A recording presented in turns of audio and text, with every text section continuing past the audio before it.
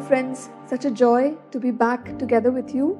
We've been talking about walking victorious in this Christian life, and we're looking at spiritual realities that help us overcome the world and the enemy out there, that is Satan.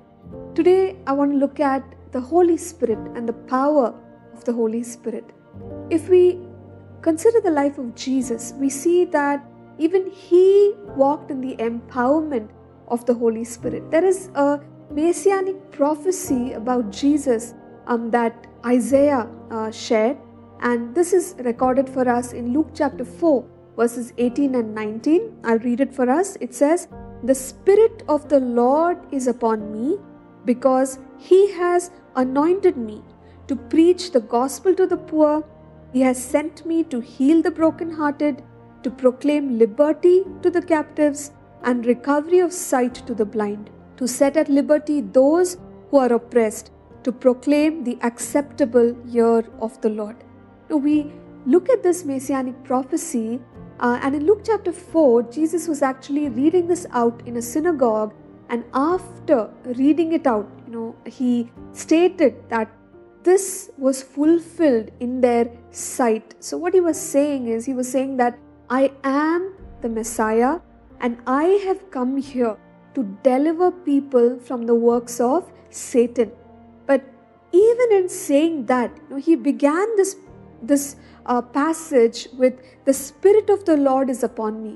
He also says he has anointed me. The Lord Jesus is the Son of God. He's fully God and fully man.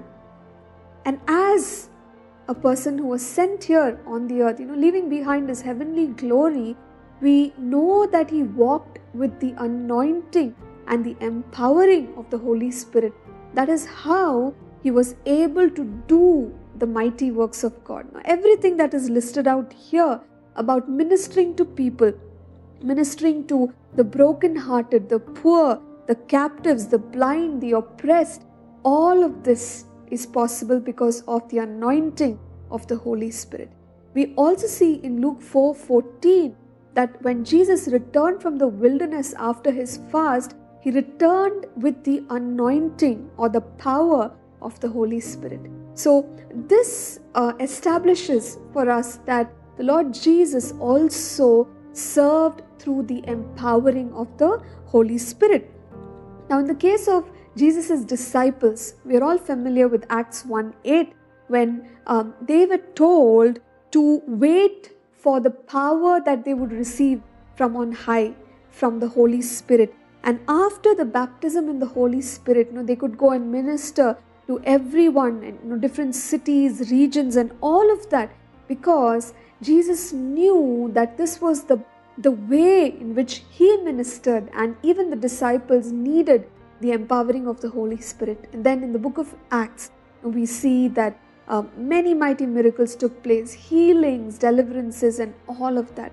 And today for us, friends, as we live out God's assignment, as we go against the enemy to overcome him, we have the anointing of the Holy Spirit with us.